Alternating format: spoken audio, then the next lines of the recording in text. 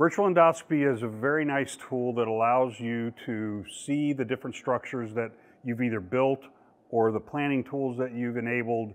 It just gives you a different perspective of the patient, both from an operative as well as a preoperative standpoint.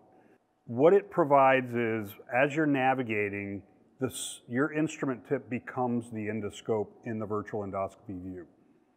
To turn on virtual endoscopy, simply go to one of the quadrants, hit the drop-down menu, and select virtual endoscopy. So I'm going to demonstrate the virtual endoscopy using the seeker to help find our frontal sinus path that we identified with annotation points. On the virtual endoscopy quadrant, you can see those orange dots.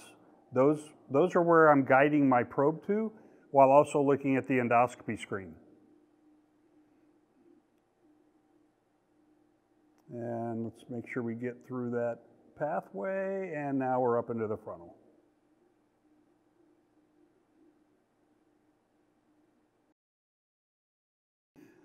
Now I'd like to demonstrate using the straight suction to identify these models that we built.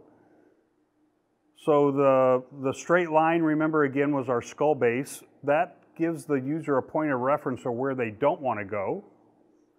And then the pituitary shows a point of reference of where you do want to go. Say if you were doing a tumor resection, pituitary tumor resection. Again, the virtual endoscopy view can help with that hand-eye coordination of moving your instrument.